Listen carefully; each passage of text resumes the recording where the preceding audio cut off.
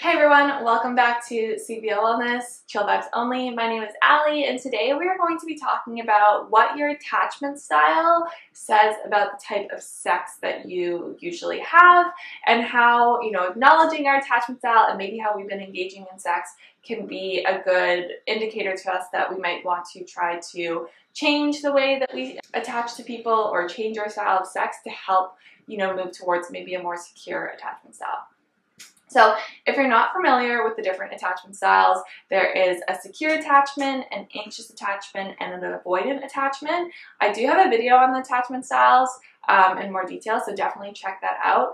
But basically, if you are anxiously attached, tend to be more anxious in your relationship, so you may worry that your partner doesn't love you, that they might leave you. You might get more anxiety if your partner's not clearly communicating to you expectations in the relationship. So for example, if you think that you're going to talk once a day via text and your partner thinks you're going to talk once a week via text, that can create a lot of anxiety for you, a lot of unknowns. Anxiously attached people, though, it's not the end of the world as long as you're with someone who's secure.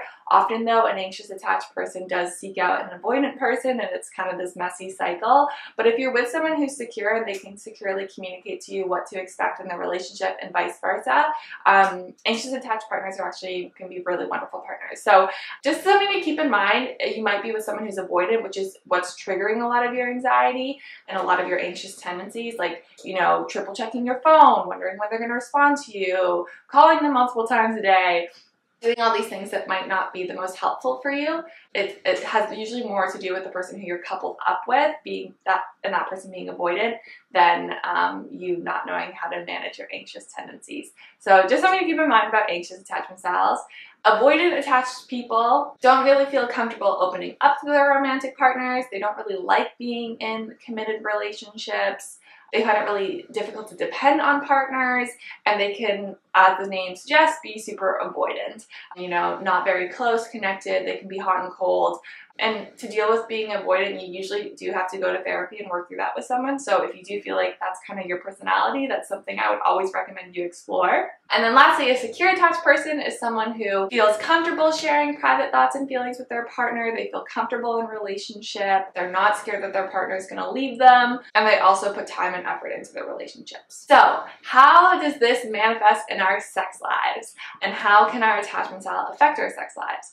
So if you are an anxious attached person, sometimes you may find yourself using sex as a tool to bond you to your partner and bring you closer, which isn't always the most helpful. So you're more likely to engage in anxiety-driven and solace sex. So using sex as an attachment behavior, which can make sex really intense, but not necessarily pleasurable.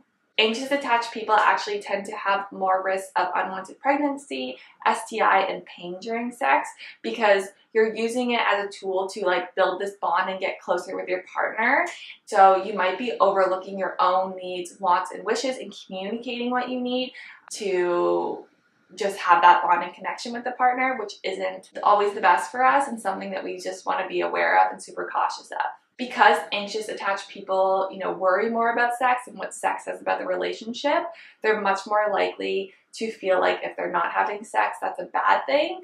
And so they initiate in less pleasurable and more frequent sex that they might not actually want to be having. They relate the quality of sex with the quality of relationship. So they might also be the people who are faking orgasms. And obviously that's not helpful for creating pleasure in relationships. So if you find yourself, faking orgasms, having sex that's outside of your boundaries, whether that be the type of sex that you're having painful sex, just think about your attachment style and how that might be manifesting into your sex life and how the person who you may be with could potentially be avoidant, and you might want to seek someone who's more secure, or at least speak to a therapist or someone about your attachment style and figure out tools and techniques to not let that affect your sex life. People with an avoidant attachment style tend to have sex later on in life. They tend to not view sex as something that's very valuable. They tend to have less sex, and also sex with less coital behaviors.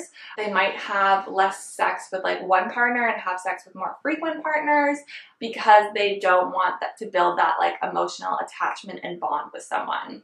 So you can see there, if you have an anxious person with an avoidant person, sex could be something that's really not beneficial or pleasant for either party because one person's using it as an attachment behavior and the other person is trying to avoid it because they don't want to get attached. So it just gets a little bit messy, and think to yourself when it comes to your sex life, if you are having sex with just a lot of different people, if you feel, uncomfortable after sex, maybe you don't like the intimacy part of it, you get annoyed with the people who you have sex with more than once, and you tend to want to push them away, and you might be having sex to fit more social expectations versus actually wanting to have sex. You might have an avoidant attachment style, and you might want to go speak to someone about that as well. And then lastly, secure attached people have really wonderful sex lives, as you could imagine. They are communicative with their partner. They often experience more pleasure during sex if you're a secure attached person because you can, you're using it as a bonding experience between you and your partner. You're communicating what you like and what you don't like, and you feel safe, and you're not using sex as a tool. It's more as something just to enhance your relationship. Secure attached people have more positive feelings towards sex. They have more frequent sex. They have higher levels of orgasm and arousal because they have higher levels of communication, and they are better at giving and receiving consent because they are not using sex as a tool or as a way to, reinforce their attachment style. And they're more likely to feel a link between sex and love and feel more attentive and in tune with their partner.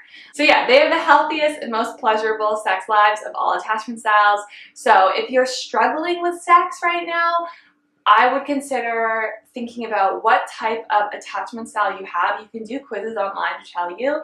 And if you're falling into one of the buckets of anxious or avoidant, that's a really good indicator for you to go talk to someone, to work through those feelings, to figure out how to move towards a more secure attachment style or be in a relationship with someone who's secure so you can learn from them and rely on them and hopefully improve your sex life in the process. I hope you found this video helpful.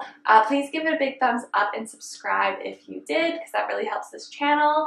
As always, you can follow us at cvowellness on Instagram. We post a lot of great content there, and we'll see you for another video soon.